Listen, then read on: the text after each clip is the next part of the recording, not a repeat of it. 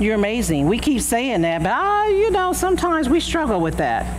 I told somebody in the first service, it's like, Larry, you know you're amazing? He looked at me, he said, yeah. So I'm going to say it one more time, and I want you to give Larry's answer, right? Do you know you're amazing? Yeah, I know that. I pray you receive that this morning. Friends, we're going to go into the Old Testament this morning. So if you brought your Bibles with you, we are going to go to the second book of Samuel, the prophet Samuel, the second book of Samuel. If our screens work correctly, you'll see it in the New International Version on the screen. I'm going to be reading from the New Revised Version, New Revised Standard Version out of my Bible. Your Bible may read a little different, but listen for the content. Listen for the content. This is King David beginning his reign as king. The former king, Saul, has died in battle. And let's read chapter 9, 2 Samuel. Then King David says, is there anyone left of the house of Saul that I may show kindness to for Jonathan's sake? Now there was a servant of the house of Saul whose name was Ziba, and they called him to David. And the king said to him, are you Ziba? He said, I am your servant. And the king said, is there not yet anyone of the house of Saul whom I may show kindness to? And Ziba said to the king, there is still a son of Jonathan who is crippled in both feet. So the king said to him, well, where is he? And Ziba said to the king, behold, he's in the house of Machir, the son of Ammiel, in Lodabar. Then King David sent and brought him from the house of Machir, the son of Ammiel, from Lodabar. And Mephibosheth, the son of Jonathan, son of Saul, came to David, fell on his face, prostrating himself, and David said this, Mephibosheth. And he said, here is your servant. David said to him, don't fear. I will surely show kindness to you for the sake of your father Jonathan. I will restore to you all that the land of your grandfather Saul left for you, and you shall eat at my table regularly. Again, Mephibosheth prostrated himself and said, what is your servant, my lord, that you would regard or notice a dead dog like me? And the king called Saul's servant Ziba, and he said to him, listen, all that belonged to Saul and to his house I've given to your master's grandson. And you and your sons and your servants will cultivate the land for him. You'll bring him the produce so that your master's grandson may have food. Mephibosheth, your master's grandson, shall eat at my table regularly. Now Ziba had 15 sons and 20 servants. And when Ziba said to the king, according to all that my lord the king commands his servant, so your servant will do. So Mephibosheth ate at David's table as one of the king's sons. I know it's been sounding like I'm speaking in tongues, right? Mephibosheth. All right. And Mephibosheth had a young son whose name was Micah, and all who lived in the house of Ziba were servants to Mephibosheth. So Mephibosheth lived in Jerusalem. He ate at the king's table all his life. He was lame in both feet. Praise God for the reading of his word. So here we are, right? David, who was a shepherd boy, was anointed king by the prophet Samuel. This is taking place about, 6 or 7 generations prior to the birth of Christ. And when the prophet Samuel had anointed David king, Saul was still king at the time. You know, a lot of times we don't know who will succeed us until after the fact, but he knew it while he was still king, right? Yet David honored Saul, okay? Many times David could have taken the throne, right? Saul wasn't such a great king. David saw that, but David still honored Saul. Many times he had the opportunity to kill Saul and take the throne right then and there, but he didn't. He waited on the appointed day of the Lord. And when that day came, Saul fell on his sword and he died. Not only he died, but his son died too, who was heir to the throne. Now, when the news of King Saul's death reached the king's palace, right, they boogied out of there. I mean, they started grabbing what they could. They were out of there, and they fled for their safety because they knew there was going to be a new sheriff in town, and they didn't want to be around when it happened. One of the children, as they were fleeing for safety, was picked up by a nurse, but in her hurry, she dropped him, and he became crippled in his feet. That child was Mephibosheth. That child was the grandson of King Saul, the son of Jonathan. Friends, I remember leaving my house on an icy cold winter morning, afternoon, I should say, and for whatever reason, my mom was with us, and I had an infant daughter. My son was about 7 at the time, and she wanted to carry Marissa. And we came on out of the house, and I don't know what made me look back, but I did as we were approaching the car, and there goes my mom and my daughter down to the ground. And it was almost just graceful. I was like, oh my God, before I knew it, they were both on the ground. But fortunately, they were both okay. Nothing happened.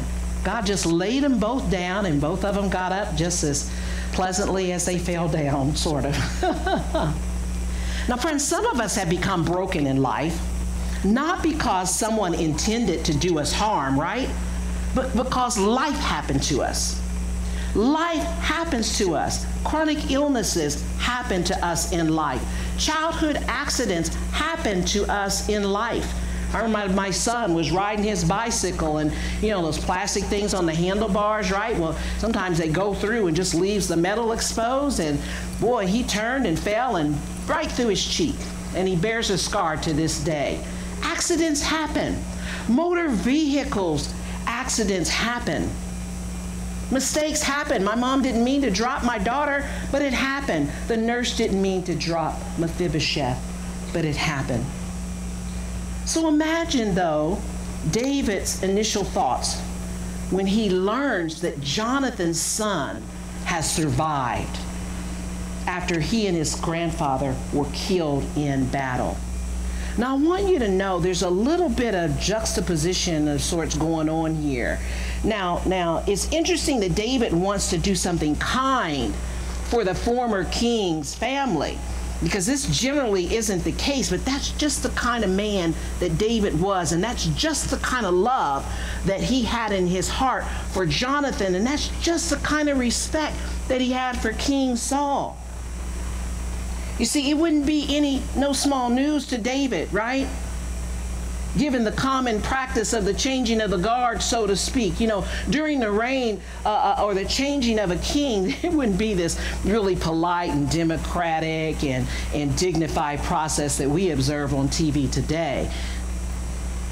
You know, when our presidents, okay, yeah, all right. There wouldn't be this wonderful, peaceful transfer of power that we have here in our country, where the outgoing First Lady buys an incoming First Lady a nice gift, where the presidents, the former and the new, shake hands for a camera shot, right? No. There wouldn't be anything like that. During the reign of kings in biblical times, the setting down of one king and the raising up of another king was a matter of life and death. And in the case of King Saul's death, his son Jonathan would have been heir to the throne, but he died in battle as well. And so in order for a new king to secure his reign and his right to the throne, it would be necessary to immediately take out the enemy. Who was the enemy? The enemy would be anyone connected with the former king's household, right? It would be a son, a grandson, anyone who could claim a rightful inheritance to the throne. anyone who could claim that kingship. There wouldn't be any dignified, democratic way of doing that, but there would indeed be death. Subjects and servants and warriors of King Saul, on the other hand, would have suited up in their armor and they would have defended King Saul's family inheritance to the throne. But God had anointed a mighty man named David, and his reputation preceded him. So instead of Saul's people learning of Saul's death and suiting up in armor to come against anybody who would come and challenge the throne, right? They boogied out of there. They're like, we heard about this man named David, and we don't want any parts of him. Who can stand against David's mighty warriors, right? He was a mighty man of war. He had a reputation. He was a killing machine. No doubt this is why they fled. They knew David would become king because God appointed it to be so. But even though God sent the prophet Samuel to anoint David as king, even though Saul despised him and even sought to kill David during his reign, Saul perceived him as a threat. Saul always saw him as a threat. You know, I don't know about you, but it's often been my experience from those who feel threatened by me, or those who despise what God has called me to do, to try and do everything to take me down. They disrespect you, they lie on you, ridicule you, say all manner of evil against you, trying to wear you down, trying to make you turn from the thing that you know that God has called you to do, from the thing that God has anointed and appointed you to do and to be. You see, they don't understand in all of their mess and all the ways they come against you that no weapon formed against God's anointed can prosper, and every tongue that rises up in opposition is put to shame. It's quieted. That's the way God works. God has a way of putting a hedge of protection around us, friends. Now, that hedge of protection doesn't mean that we won't suffer harm. And it doesn't mean that we won't suffer loss. It doesn't mean that we won't get attacked. And it doesn't mean that we won't make mistakes and react to the ways that we're treated, you know, while we're waiting on God to put us where God wants us to be. Sometimes we just react foolishly. Sometimes we do foolish things. Sometimes we allow ourselves to get caught up in things that we don't need to be caught up in. But when God puts a hedge of protection around your life, it absolutely means that God has purpose for your life, and he's going to bring it to pass. So friends, if you're surviving right now, if you're hanging on by a thread, if you just feel a little broken this morning, I want you to know that God has purpose for your lives. Can you say amen? Amen. I remember working during my former days in state government. During election times, things would get sort of shaky, you see.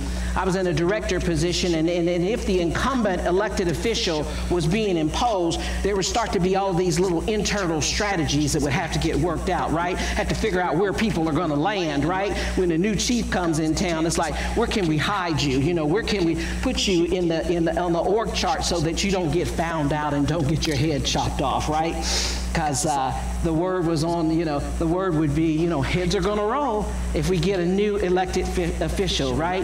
And it's not because heads were going to roll because they didn't like you. It wasn't heads were going to roll because it's just that they had their own trusted people. They had favors that they wanted to repay. They had folks that they needed to be in their corner, out with the unknown. You know, they wanted people they could trust. I went through several of those transitions, and for whatever reason, God's hand was upon me. He purposed me to survive those transitions. So my fate was not an immediate firing. In fact, under one transition, I was actually promoted. I was asked, could you take the helm? And here's $10,000 extra to do it. I was like, oh. And they treated me like a redheaded stepchild. I was like, oh. I mean, you ever been somewhere and somebody say, I want you to be here or whatever, but they really don't want you to be there? I was a real head scratcher. But sometimes when God has positioned us, and appointed us. We'll find ourselves in places that aren't really comfortable, but we're intended to be there. And I don't say that to brag, but I say it as a testimony, as a fact, that when God has purpose for your lives, He will preserve you despite the circumstances. Now, Mephibosheth, the grandson of the former king, should have been murdered, friends. He was a prince. He was an heir to the throne. Many of David's warriors had already fiercely pursued and annihilated those who were thought to be a threat to David's kingdom. Mephibosheth, Jonathan's son, next in line for the throne, should have been, I'm not saying because I wanted him dead, but I'm saying the way things worked, should have been the first to go. So how is it 15 years had passed now, right? And Mephibosheth is still alive. He's not only alive, but he's somewhat thriving. He has a wife and he has a child. How is it that David's army left this known threat untouched? I mean, it's not like they didn't know where Mephibosheth lived, right? When David asked, is there anyone from the household of Saul that I can show kindness to? It's not like they had to do a worldwide search for the man called Mephibosheth, right? I want a name like that. You ain't got to say it but once. It's like Alethea. Anybody know Alethea? It's like, oh yeah, because that's not a very familiar name, right? They knew exactly where he was. Mephibosheth was living in Lo-debar. Now, Lo-debar was known as a desert place, friends. It was a place where, let's just say, was no cell service, right? It was a place like where you had to pipe in the sunlight, if you will. There was no word, no communication that came from or went to Lo-debar. In other words, Mephibosheth, he was living in exile. Remember, he had to flee. His nurses took him and flee. They went to Lo-debar, a place where nobody would come looking for him, right? A place, a desert place, there's no pasture. Went to a place where no one would know him as Prince. How is it he was still alive? Well, you know, maybe they got word that Mephibosheth was crippled, so they just wrote him off. They just wrote him off as zero threat. You know, the truth is, in those days, those who were lame or crippled or deformed or had other kinds of maladies, they were just written off. Have you ever just felt written off because you got some stuff going on in your life, right? Because somebody dropped you off, because some unintended harm happened to you, you just got wrote off. Wrote off from the job interview, nah. Wrote off from participating, nah. They're wounded, they're broken, damaged goods. Back in those days, people who had deformities weren't even welcome in the royal palace. So the truth of the matter is, even if Saul would have survived, or that his family line would have taken the throne, they wouldn't even have let Mephibosheth back in the house. They would have put him out in the garage somewhere because he got crippled. So why was he left alive? I think because no one would consider him to be a threat. Because nobody would consider someone with a physical or mental defect fit for the throne. A lot of times people don't consider some of us who have physical or mental defects or disabilities fit for leadership, fit for teaching, for whatever. You fill in the blanks, but we are. What about you? Are any of you walking around feeling like you've been written off? Considered as no count, you know, you're just so despised, so dismissed, considered so useless, you don't even factor into the equation. You know, it's like when people are going through the wheel, you know, it's like, so-and-so, well, what about so, nah. What about so, nah. You know, unfortunately, those were the practices of that day, and unfortunately, I'll say, there's still the practices that go on today. This kind of pecking order, you know, who's in and who's out, who's worthy, who's not. has even crept into the church. Forgive us, Lord. We find ourselves thinking, let alone saying, or acting upon on these thoughts. Who's welcome in the church? Who's not welcome in the Lord's house? But what I want you to know today is that God can take our brokenness and use it for his glory. I want you to know today, you might be broken, but you are amazingly broken. Amazingly broken. I say amazingly broken because you're God's amazing child, first of all. So if you're God's amazing child, if you're broken, you got to be amazingly broken. You got to be broken for purpose. And you got to believe that. So when others are thinking that you're nothing, that you're too broken, that you're too damaged, that you're labeled to this or to that you're not enough, that you're unfit to be in the community, that you're not from the right side of the tracks, that you don't come from the right family. When others name us and label us as defects, as derelicts, right? Demons or dead dogs. Mephibosheth said, who am I that you would even take notice of me? I'm a dead dog. I'm nothing. When others try to break our spirits with their condemnations, break our hearts with their rejections, break our dreams by not fully allowing us to participate, God says, don't despair. Don't despair. I will indeed take your brokenness and I'll bring a blessing out of it, says the Lord. For I, the Lord, have formed this very day, and I have formed you for this day. I formed you to be amazing. Yes, even in your brokenness, God sees you as amazing, amazingly broken.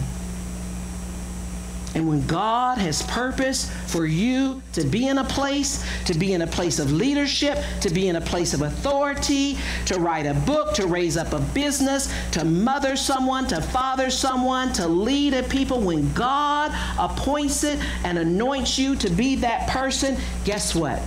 That's where you're going to be. And if God says you're supposed to sit at the king's table, that's where you will be. When God has purposed you to be a witness in the earth, when he's purposed you to be an overcomer, purposed you to be set free from addiction, set free, liberated, he's purposed you to be whole. And we don't have to wait on tomorrow. God sees us as amazing right in the midst of our brokenness. For the Lord will decree, and he indeed decrees from his own mouth, I will redeem you for my name's sake. See, it's not our honor that's on the line, but it's God's honor. God intends to honor himself. He intends to glorify himself. It's not dependent on what we do today or what we did yesterday. God will bring honor to himself. He will make you a disciple. He will fill you with grace. He will set you in a community of people who love you. He'll surround you with other broken people so that you and I can be healed together. God will take the foolish things of this world to confound those who are wise. Friends, why did I choose, in the midst of your amazing sermon series, to talk about a man named Mephibosheth?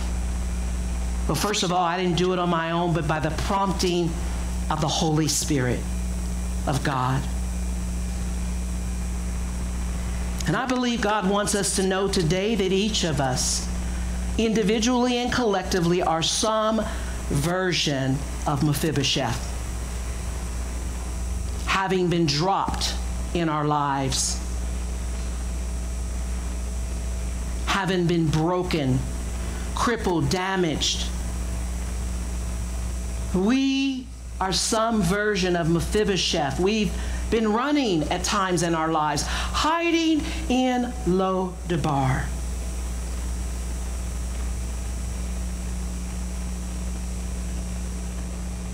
But even though Mephibosheth was broken, God had not forgotten about him. Mephibosheth lost everything as the grandson of a king, but God had plans for him to inherit what was rightfully his. Friends, it might look like today that your future is carved out a little different than you had anticipated, carved out a little different than what your lineage should say, carved out a little different from what your parents had intended, carved out a little different from what you had intended, but God. But God. God sees your brokenness. And friends, when David's men arrived at Mephibosheth's dwelling place, fear undoubtedly filled Mephibosheth's heart. He said, I've been found. Oh my God, I've been hiding here in Lo-Debar, in the backside of the mountain. I didn't expect anybody to find me here. Sometimes we're walking around, feeling like nothing and nobody, feeling like frauds. And then in a moment we feel like, I've been found out. In our woundedness, in our brokenness, we feel like we've been found out. Crippled since the age of 5, he says to himself, more than likely, oh man, here I am. I got a wife and kid. Now I've been living down here in a place no pasture, but now I'm surely gonna die. Right? Because King David has found out about me and he's gonna take my life because he believes I'm a threat to the throne. And some of his first words to King David when Ziba, his men, bring Mephibosheth to David, he said, who am I, Lord? As he lays prostrate before King David, he said, who am I that you would even take notice of me? I'm a dead dog. I'm not a threat to you. In other words, he's kind of begging for his life. I'm crippled. But even before David was anointed king, God had a plan for Mephibosheth. And God had a plan for David. God knew that David would become a man after God's own heart. God knew that David wouldn't rule as other kings ruled, right? God knew that David wouldn't fear as other kings feared and try to take the lives of everybody that belonged to that family. In fact, if you continue reading the book of Samuel, you'll find out that some of David's mighty warriors, and they were indeed mighty, but David, he answered to God, right? And they went out and they hunted down anybody they thought was going to be a threat to the throne. And they beat them and they whipped them and cut their heads off and said, here, David, I got a head for you.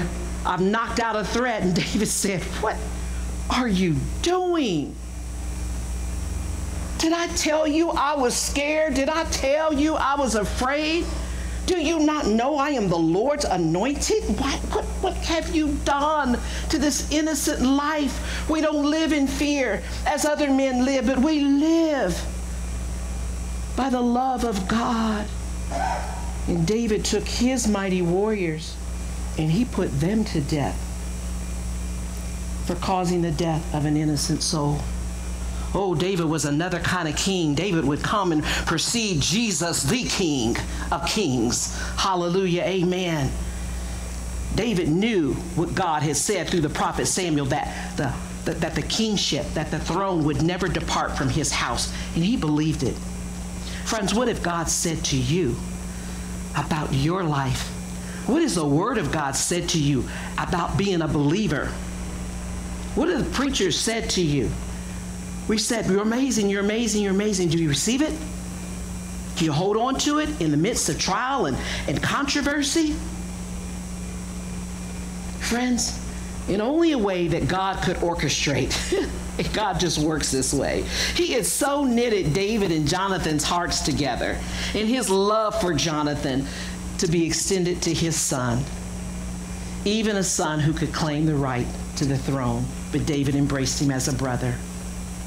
You see, David knew God not only as Lord, not only as master or ruler, but he knew him as Jehovah Jireh. Jehovah God, Jehovah Jireh, the Lord who sees afar off and supplies all our needs. Friends, the Lord is seeing afar off. He's already tossed the football, right? And he's just asking us to just run, children. Just keep moving in the direction that the ball has gone, that the word has gone, because when God decrees a thing, it will be so. God said, I have sent my word, and it will perform unto the thing that I've sent it out to do. It will not return unto me void. I am God. I am the Lord who decrees this thing. You see, God didn't see Mephibosheth's brokenness as others did. God saw that Mephibosheth had been amazingly broken as a child to bring forth the glory of God in his adulthood. Now, I don't mean that God caused his brokenness, that God caused him to be crippled, but I am saying that God can and did use it for his glory, and he can and will use any brokenness, any crippledness, any damage, anything for his purpose and his glory. God used it to preserve Mephibosheth for the day that he would return, to the king's table, to the king's palace, to be accepted finally in the king's palace. Tradition said, no, once you're crippled, you can't come back in. But God said, oh, I take the wounded. I take the brokenness. I work through the broken. You see, it's through our brokenness that we even come to the Lord, that we even have the sensibilities to bow our knees to God in prayer and say, Lord, forgive me, for I am broken. I am sinful, and I need to be set free. See, that God works through that brokenness. And I want you to know that as a child of the Most High God, each of us have a rightful inheritance to the kingdom. Each of us are heirs to the throne of grace. Looking at your life right now, what do you see?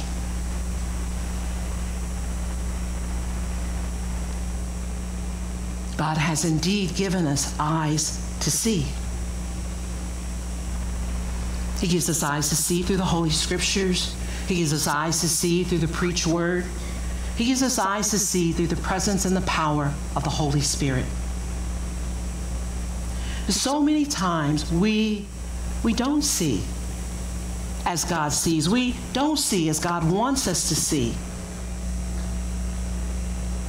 So often we see as others see, and then we accept a vision for our lives of what they see in us, in their short-sightedness. A few months back, we erected a cross right here in the sanctuary, and we said, you know what, we're going to take some of that brokenness to the Lord. We're just going to nail it to the cross. We're going to take our too fat, too ugly, not enough stuff, not good enough stuff. We're going to nail it to the cross. We're going to take all that rejection. Would you put that body image up there for me? Not good enough stuff. You know, this is what the body looked like. And in your bulletins, there's that image right there in the insert in your bulletin of the things that we were feeling about ourselves. I'm too late. I'm divorced. I got some self-hatred going on. Pastor, I'm feeling anxious about some things. Lord, I feel unwanted. I even feel suicidal. God, I'm suffering here. I'm heartbroken. I'm drinking myself to death. I got some obsessions. I got some secret sins, God. I'm worried about the past. I'm anxious about the future. I feel worthless, God. And the list went on and on and on of brokenness. Brokenness, hearts broken, finances broken, broken relationships, broken self-images, just broken. But this is the revelation that God gave me, that we're not so broken because of what others people see or in us or think about us, but broken, guilty, and ashamed for what we think of ourselves. And unknowingly, that shame creates an image inside of us. And that's how we end up viewing ourselves as individuals, as a community, as a congregation, as a denomination. But I believe God wants us to flip that page over. I believe he wants us to see the other side, no longer seeing us in this body, but turn the other image there, but to see the cross of Jesus Christ. To see all of the hurts, the habits, and hang-ups that we struggle with, to see the other side, to see that God can do amazing things with our brokenness, despite our brokenness. Now, friends, don't get me wrong. I know it's not easy. I have felt the pain of rejection, just simply being who I am. I've felt the pain of rejection of being a woman. I've felt the pain of rejection of being divorced and remarried. I have felt the pain of rejection simply because of the color of my skin. But I'm here to tell you today that I've lived long enough and I've trusted God long enough to see that the enemy isn't out there. I found that the enemy is right here, right up front and personal with me. You see, I've learned that long after the words have been spoken, that I'm the one that keeps rehearsing them in my head over and over and over. Long after the injury, I'm the one still licking the scab on my wound. And I'm the one that won't let it heal. Many of you, after the addiction, after the abuse, after the adultery, are still unable to forgive yourselves. Long after the guilty verdict, we still remain imprisoned behind the bars of our shame. I want you to hear this, and I hope you'll write it down. Guilt is what others lay upon us. Guilt is what others lay upon us, but shame is what we carry with us. Shame is what we carry with us. Yes, you may have been guilty. You may currently be guilty as charged. You may be a mess that needs fixing. You may be caught up under a spiritual stronghold, but God is not limited by a guilty verdict. God is not limited by a court decision or a sentence. God is not limited by that adulterous affair. He's not limited by that secret sin. He's not limited by the abuse that you experience. He's not limited by addictions. But we can limit God in our shame. So friends, I'm closing here and just be in an attitude of prayer. If you're here today and you're wrestling with self-doubt and self-image, I'm going to ask the worship team to come because we're going to come out of sync. We're going to go right into worship, and then we will receive the Lord's offering and the announcements. But we're going to move with the Spirit. If you are here today and you're wrestling with self-image, struggling with spiritual strongholds that cloud the vision of how God sees you, I invite you to receive the grace of God that's made available to each of us. Made available through the shed blood of his Son, Jesus Christ. Blood that is and was appropriated for every wrong, for every sin, for every secret and hidden shame. Grace that abounds with love. He desires to enfold you with his grace and his love. God desires to cover you, to protect you, to spread his love over you, to give you beauty for ashes, joy for your sorrows, and hope for today. Beloved, if you can receive it today, I want you to know that God uses the broken places in our lives as a portal through which he will enter into with his love, with his healing, and his forgiveness.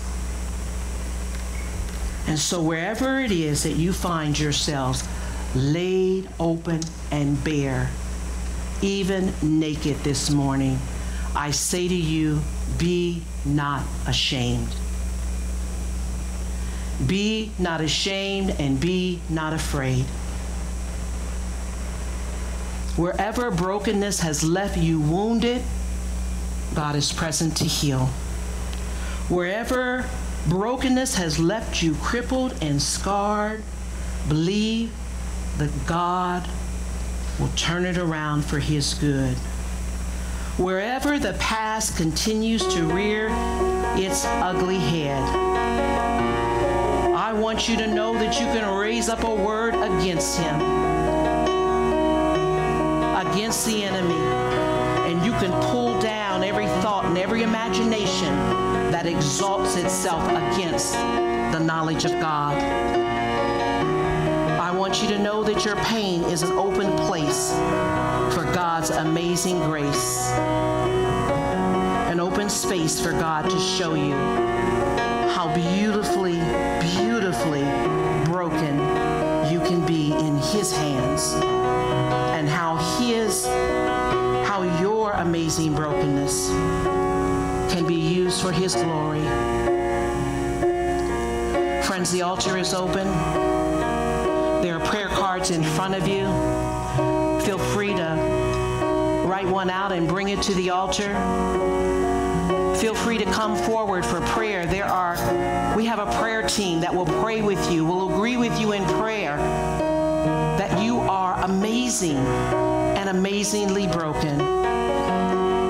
I pray this day that each of us may find the freedom to release ourselves from the guilt, because there's only one judge, to release ourselves from the shame, and to live secure in the knowledge and truth that we are the children of God, that we are accepted in the beloved, that we are amazingly broken, amazingly loved, amazingly set free, forgiven, and healed.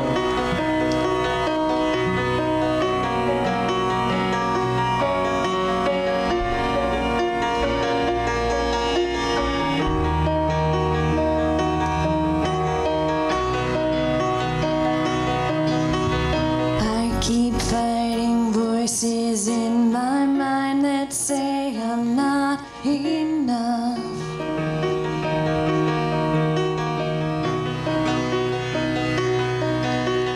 Every single lie that tells me I will never measure up.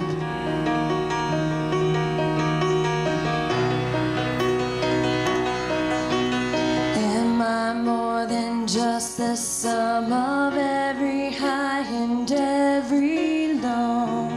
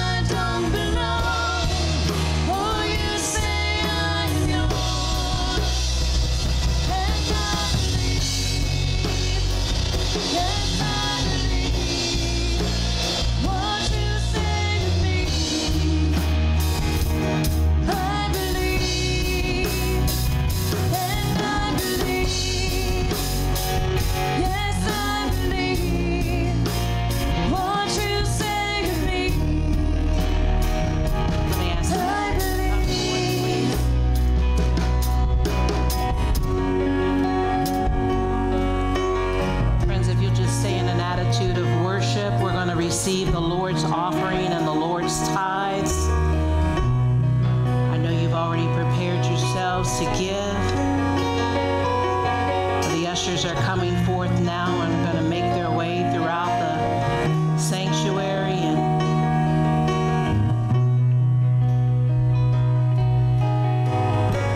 friends, after you give, if you'll just stand to your feet and just continue to worship the Lord and prepare to receive the benediction.